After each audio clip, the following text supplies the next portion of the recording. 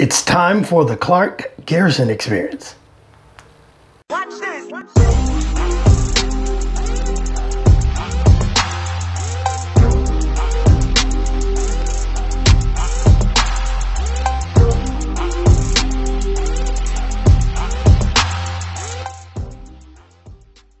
So I'm back and I'm feeling a lot better.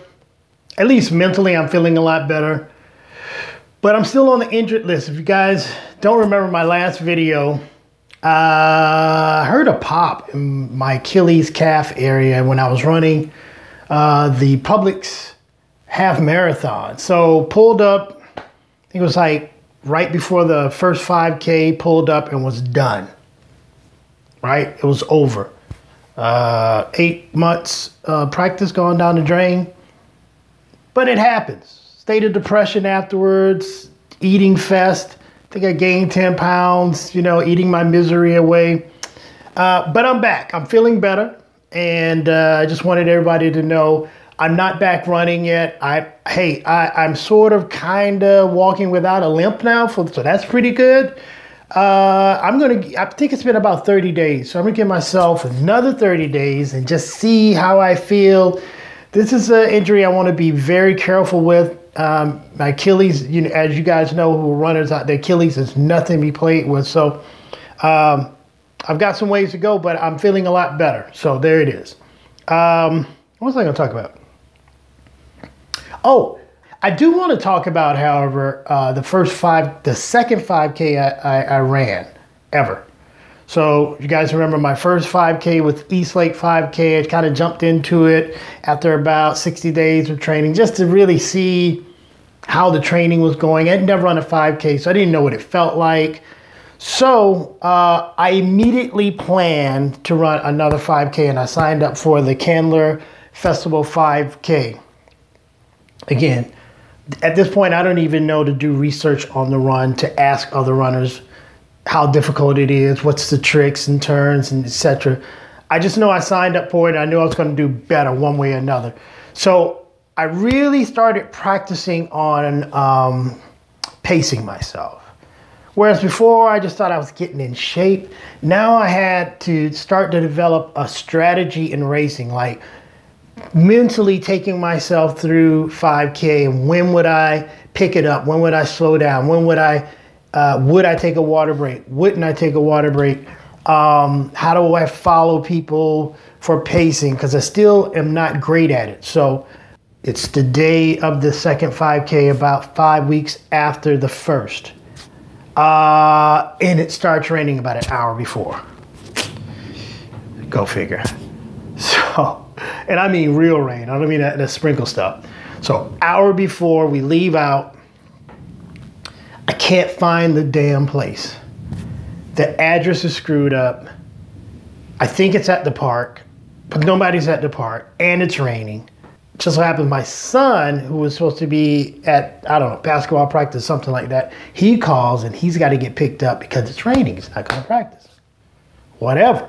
So now, who gets screwed? Dad. And I get dropped off. So now I got to find out where we're supposed to meet up in the rain. So finally I see a trickle of people and I start winding down. Oh, let me back up and say this.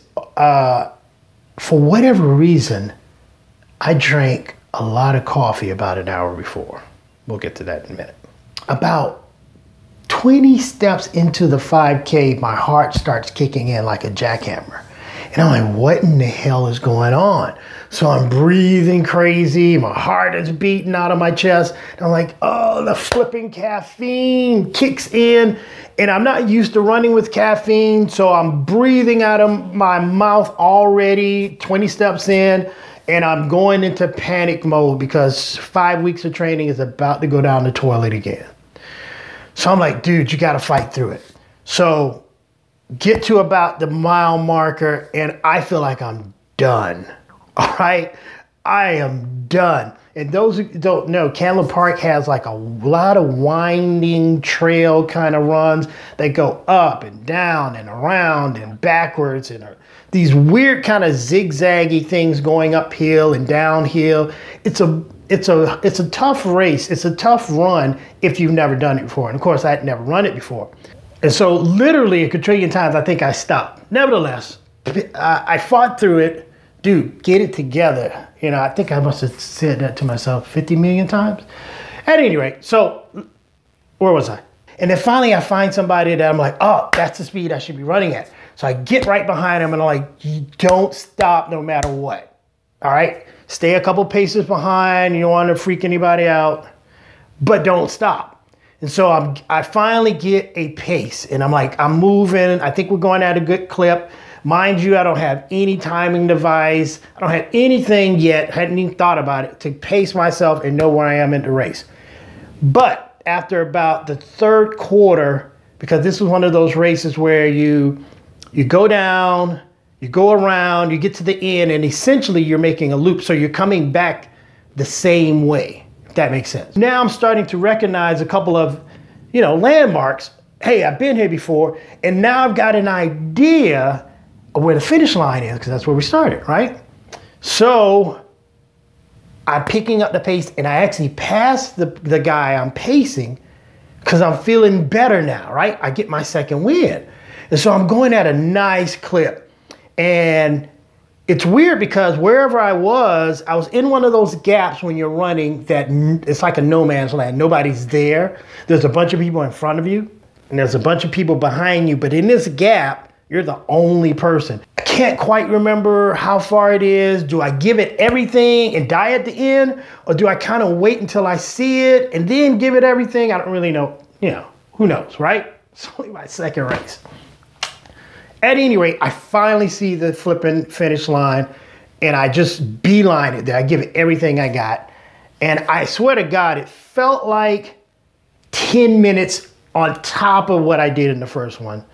But I did manage to knock off 2 minutes. And I think I ran it like 32:28. So 34:33 to a 32:28.